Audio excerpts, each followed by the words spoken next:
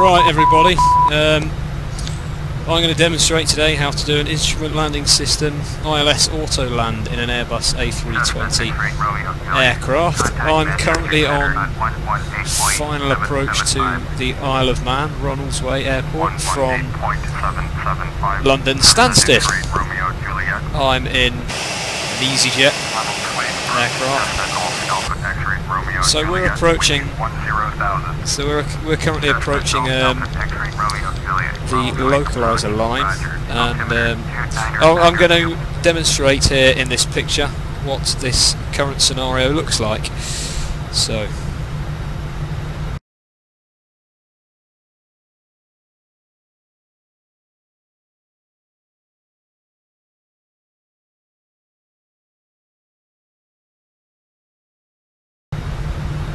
Okay, what we need to do now is, in order to make sure this is successful, we need the instrument landing system frequency for the runway. So if we go into the flight management computer by bringing up Shift 5, clicking on Echo Golf November Sierra 26, that is our runway, and our frequency for ILS runway 26, which we are landing on, is 111.15. So we stick that in here by clicking Nav, ILS,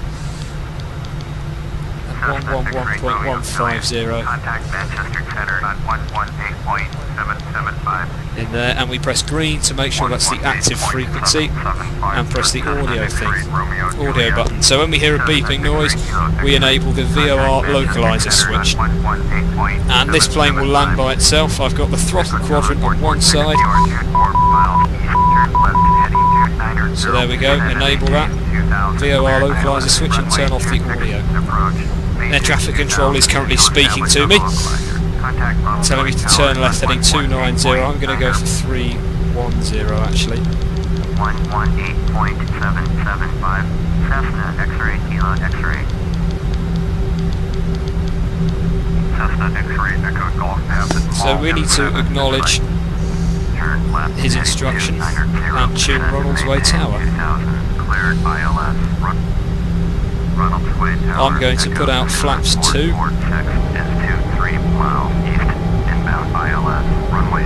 As you can see that coming up here.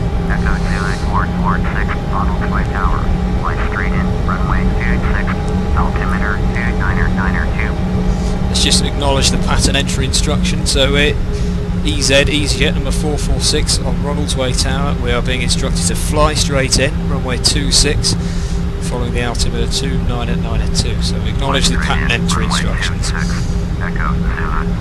can see the Isle of Man just ahead.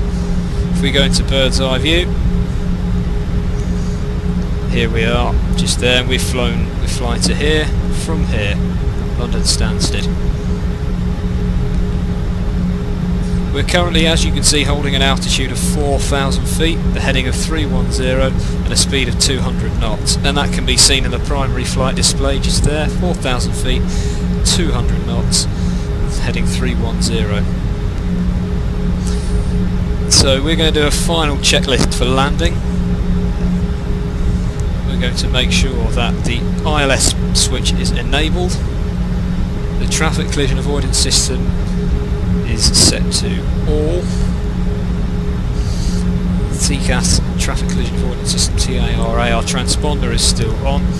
If we go into the overhead panel, our landing lights are on, our taxi lights or nose lights are set to take off, our runway turn off recognition lights are on, the seatbelt signs are on, probe heat is on, engine anti-ice is also on, as the temperature currently is below 10 degrees. So that's all set. So we need to hold 200 knots. In fact, I'm just going to bring the speed down to 185. Here is the cockpit of an Airbus A320. You've probably all been on one of these before on your holidays. Real life mock-up. Here in the simulator, they actually use these to train, and you can see now the aircraft is turning by itself because we've become level with the VOR localizer line just there, and you can see the beacon there, waypoint Charlie Foxtrot number 26, meaning that's the input for runway 26. And now, as you can see, the glide slope section of the ILS, that dimension is moving downwards, which controls the pitch and altitude of the plane as it comes into land. So we need to disable VOR localizer switch and enable the approach hold button and the second autopilot button. That is crucial. If you don't do that, the Autoland will not work. This is a Category 2 or Category 3 instrument landing system ILS approach and landing. Due to the poor visibility today, we only have 7 miles of visibility using... I'm actually using a real world weather plug-in right now, so this is what the weather is like in Ronaldsway. So I'm going to slow to 150 knots. And I'm going to set flaps to 3.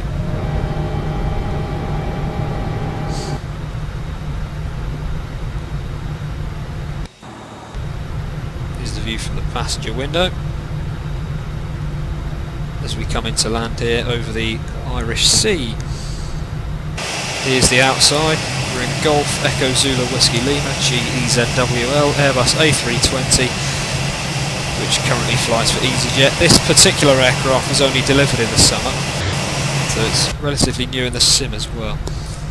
As you can see, this altitude is now decreasing as the glide slope dimension of the instrument landing system is controlling the aircraft.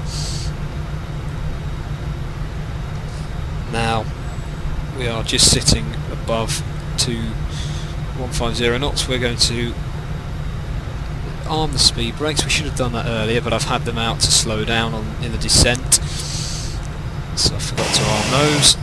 It's like getting a minor fault on your driving test, that is. Oh well. But here we are, just coming in, just cruising in now. Aircraft is completely flying itself. I've got my joystick quadrant plugged in on one side and my throttle quadrant plugged in on the other side. I'm not touching any of those. I'll need to touch the throttle quadrant momentarily in order to control the speed once I disable the auto throttle at our decision height of 200 feet. As you can see, the runway is just there. There's 4 white lights on the left hand side of the runway, or 4 lights.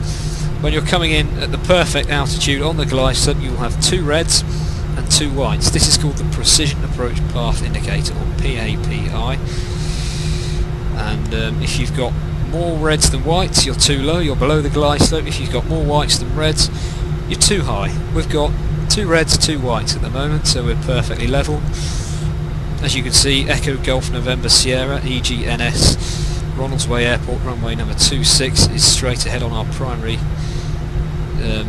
no, that's the primary flight display, on our navigation display just there, and that is the line the aircraft is following in, the VOR localizer, and that's explained in the map that I provided a moment ago. But as you can see, we're just coming in now 150 knots. I'm going to slow down to 135 knots. And I'm going to put the landing gear down. So we've got the landing gear lights here, and we're going to wait for those to go 3 green. So I'm going to pull my landing gear lever that I've got plugged in. I'm just going to acknowledge the landing clearance. That's air traffic control clearing me to land. So I'm going to hit G, gear down. You can hear the vibrations as it comes down. 1 green, 2 green, 3 green. There, gear down. There we go. I'm now going to set flaps to full.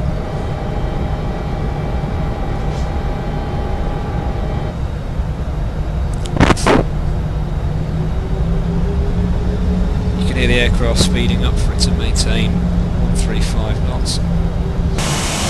Here we are.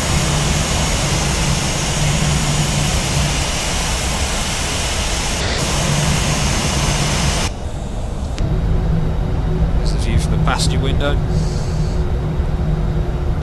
As you can see, we've got 2 reds, 2 whites at either side of the runway, or on the left hand side of the runway. 1,000 feet, the automatic call out system. And in a moment we're going to retard the throttles. That means pull them back to idle, and once we've touched down on the runway we're going to engage the reverse thrust. On my throttle quadrant, there's the two throttles, and then there's a lever on the front of either of those two, and we're going to pull that upwards.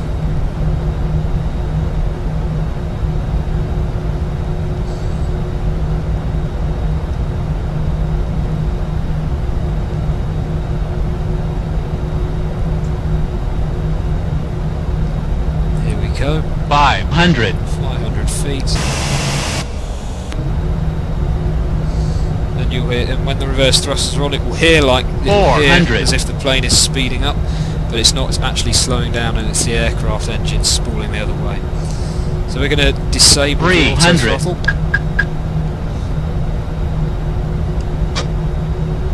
Controlling the thrust. 200 with my throttle quadrants. 100. 50, 40, 30, 20, 10. Retard.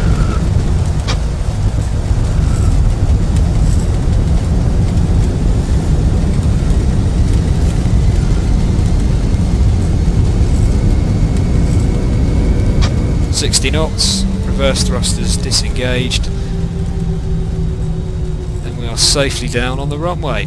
Echo 29446, turn next taxiway. Let's disable the autopilots.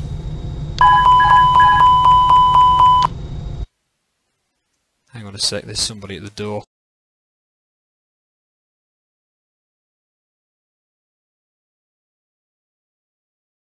Sorry about the disturbance, folks.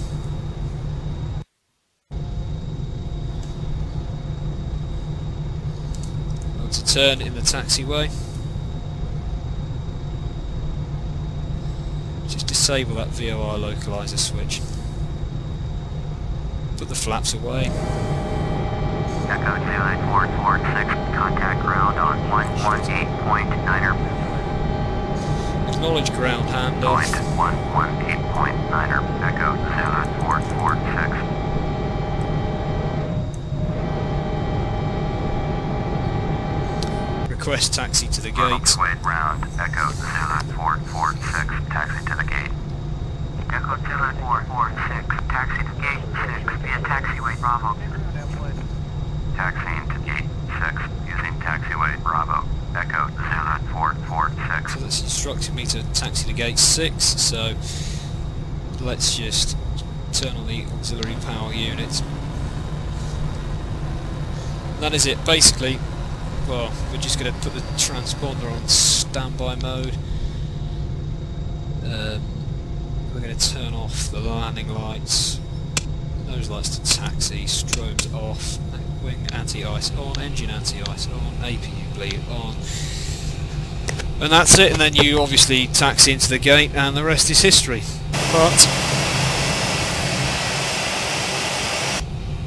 that is how to land an Airbus A320 family aircraft using the instrument landing system. Autoland, Category 3 Autoland. Does it all by itself. This, you have to remember though, this is a simulator. It is used to train real pilots, and this is the procedures and controls in this simulator are exactly the same as the real aircraft. Thank you very much for watching. See you next time for some hardcore Minecraft. See you later. Goodbye.